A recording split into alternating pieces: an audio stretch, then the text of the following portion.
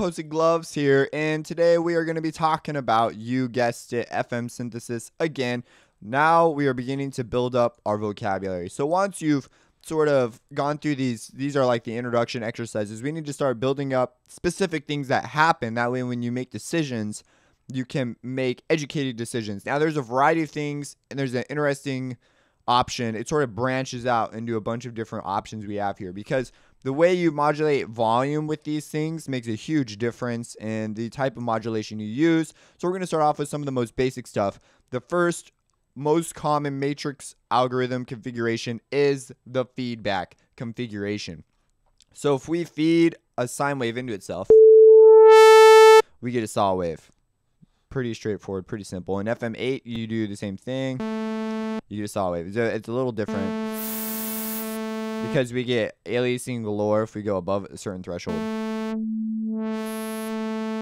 I believe it sounds like it's just softer too. Let me come over here to the matrix.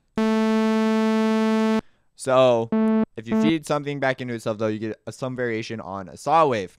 Well, what else can we glean from this? Well, if we change the ratio, so right now this is at a ratio of this. On this one, it's a ratio of 1. On this one, it's a ratio to 2. If we change it to a ratio of 1, we get a much louder saw wave. If we go down to 0.5, and that's because the whole sideband thing I talked about a couple of videos ago. So now, okay, this is really useful. Wow, this is cool. If I get lower, it seems to get louder. The frequencies tend to go down.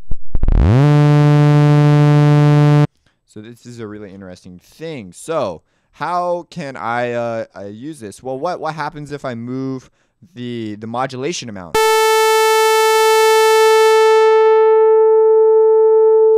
You see that the fundamental starts to pop out a lot more. So one thing to take note of is our fundamental fades into the background the more we introduce these. And our fundamental is subject to change. Other things may be lower than the fundamental.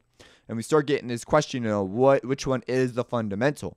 Now, in my experience, it's always been the thing that all the ratios are based off of. However, if your ratio is not based off that, the modulating frequency isn't based off that, then your fundamental may end up being something below it. Those are kind of weird situations. You'll know you'll have a problem when your tuning does not line up. When your tuning doesn't line up, then your fundamental is the lowest. It's some other tone in your spectrum. It's usually the lowest one. So, okay, so as we turn up, we get our modulation index. We get more and more like a saw wave. So that's really great when we do that. Now, what happens when I change the ratio?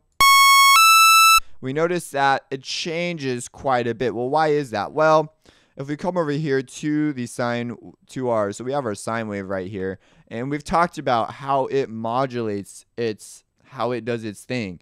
And as a result, the ratio, so if you take it and we plug it into our equation that I had a couple videos ago,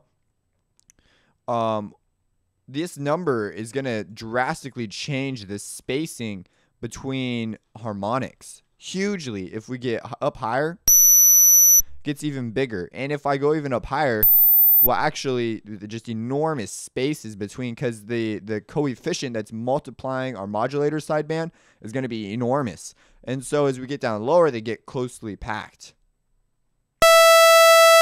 And so like things like 1 will give you the spectrum. However, things like 2, 3, 4 will not give you a tone like that. So that's a pretty useful thing to note, sort of the equation that's going on. And remember, that equation doesn't fully represent everything. That's just to get your head wrapped around particular things. And so if we set these ratios up in a particular manner with something else, we can generate an overtone, a harmonic series of some kind. With our basic knowledge of that equation and a little bit of experimenting, we can find these equations and patterns. So that's the first one, is just that basic idea of FMing one thing by itself, feedbacking it into itself, and you will get a saw wave of some kind. Now, if I go into F and make it an octave lower, and one of my favorite things about this is you can type in a value. Oh my gosh, I wish Citrus could do that. And then if we go up, you see, and we see that they change quite a bit, and these things, based on what I showed you earlier, you'll get these other sidebands that pop in here. Some of that is aliasing. because the sidebands very quickly leave the audible spectrum because of that equation that I just showed you. And so the alias back in.